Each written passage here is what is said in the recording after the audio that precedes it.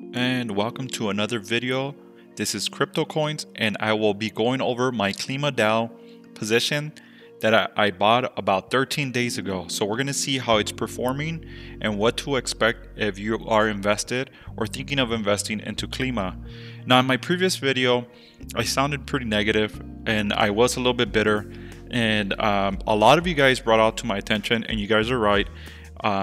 It seemed like it was a me problem, not a gas problem. So I'm going to go over some of the comments here and address some of the comments that you guys are writing to me.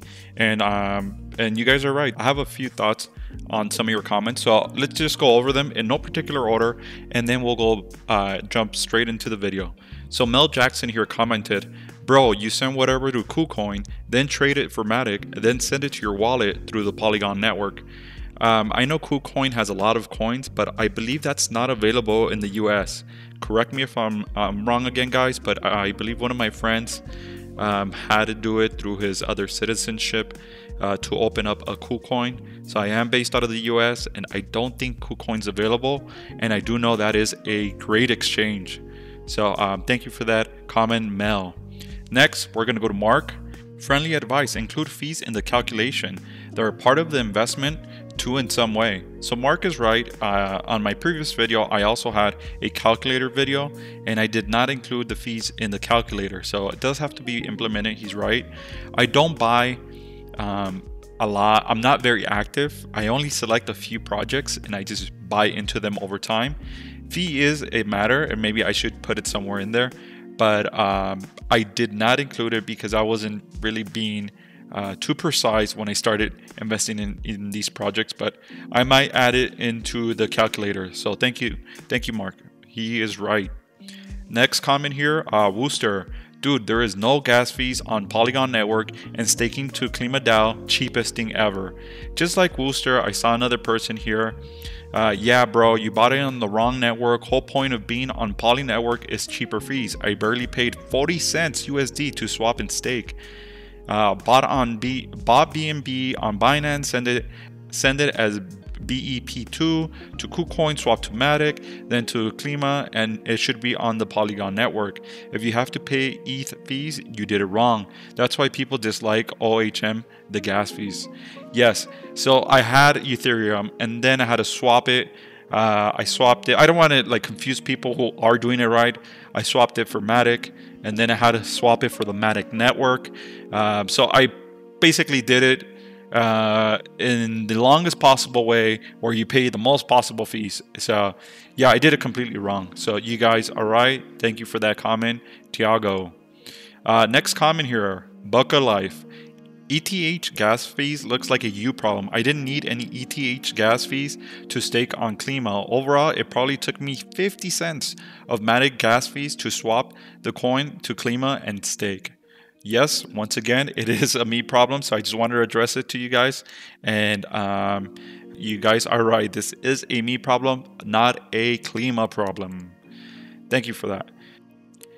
John Dango also wrote, people who get in these types of projects with chump change is exit liquidity for the bigger investors. People believe 1K will turn into 1 million 1 year, and few months will have big investors of 40K plus reach a mil in half that time. So John, thank you for the comment. Yes, I do see your point of view. The whole reason why I'm tracking KLIMA and Time and Olympus is to put these projects to the test. I don't think I'm gonna become a millionaire, because if these numbers were real, we will all become trillionaires in 5 years, 10 years. So no one's gonna become a millionaire here. At least I'm not expected to, and you guys should also be aware of the risks and not invest more than you can afford to lose. I could afford to put a lot more money into these projects, but if they're going to give thousands of percentages in return on your investment, I mean, you just need $1,000, $2,000, $500, and in 1 year you should have 10, 20, 30x your money. I mean, there's nothing wrong with investing like that.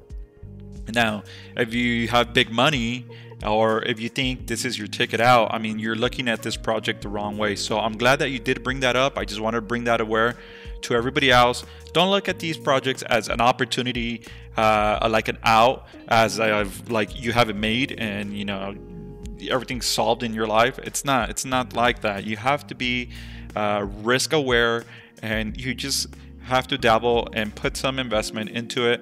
And this is why I'm tracking these investments in the day-to-day basis to really see what these coins are performing and put them to the test. Thank you for that comment there, John. Philippe wrote, "This is a very high-risk project. I wonder how it might react when the bull market is over." I agree with you too. Right now, we're in a bull market. So a lot of cryptocurrencies and a lot of crypto channels are booming, just like the crypto themselves are booming right now. And everybody is happy times, a lot of projects, a lot of returns, and things are looking great. But when this boom ends, there's only going to be a few projects that are not going to depreciate as much. So it's going to be interesting to see what happens once this boom ends or this cycle ends. And there's a lot of things happening here with inflation and a lot of different factors. So it's going to be interesting to see how crypto plays out here. So yes, this is a very high risk project. Another reason why you shouldn't invest a lot of money into these projects, because most of them will be losers. And the whole point of this tracking is to fish out the winner. And if you do fish out the winner, to see what kind of returns you are going to expect between 6 months to a year. So this is why I'm doing this, to see what are these coins going to give us from now until 1 year. Thank you for that, Philippe. So now that we went over some of the comments, I appreciate you guys, commenting in here and sharing information. This is what it's about. Sometimes we're wrong. Sometimes some of the comments are wrong, but as long as we clear the air, we could make better investment decisions and be more efficient. Also, if you haven't checked out my Discord, go check out my Discord. I have the DAO calculator there. I have main chat here where we can talk. We can talk about the different coins and news feeds running 24/7. Very informative news feeds. I would like to thank all my new members here, 26 new members today. Thank you very much. I just created this Discord and I'm glad we're all in here. Thank you guys. Let's get back to the video. So as of now, KLIMA is currently giving a 36,000 APY. The price is 1,581. Now let's look at my position here. Right now I have staked 0.2805 KLIMA. My next rebase is in 4 hours and a half. Next rebase is 0.54. My return on investment 5-day rate is 8.42. The APY is currently 36.5%, and this is where we stand. So let's take a look at the price action here on CoinGecko. So in the past 7 days, we can see that KLIMA is in a descending pattern. So it's bearish here on the past 7 days. If we took a look at the 14-day, we peaked out here on October 29th. I bought on the 30th, so right around here. So I bought it right around this area. And we got some chop. We ran up again, didn't make new highs, and now we're going back down. We do see here a level of potential support here around $1,300. In the last 24 hours, we had a low of 1,576 and a high of 1,873. That's a $3,000 swing there on this token. So extremely volatile. Be careful out there, guys. Now let's take a look at my calculator. So I've only invested $500 here. As of now, I have 0.2805 coins. That KLIMA is currently trading at 1,585. Market value on my investment is $444.66. That brings me down to minus $55, minus 11% here on my investment.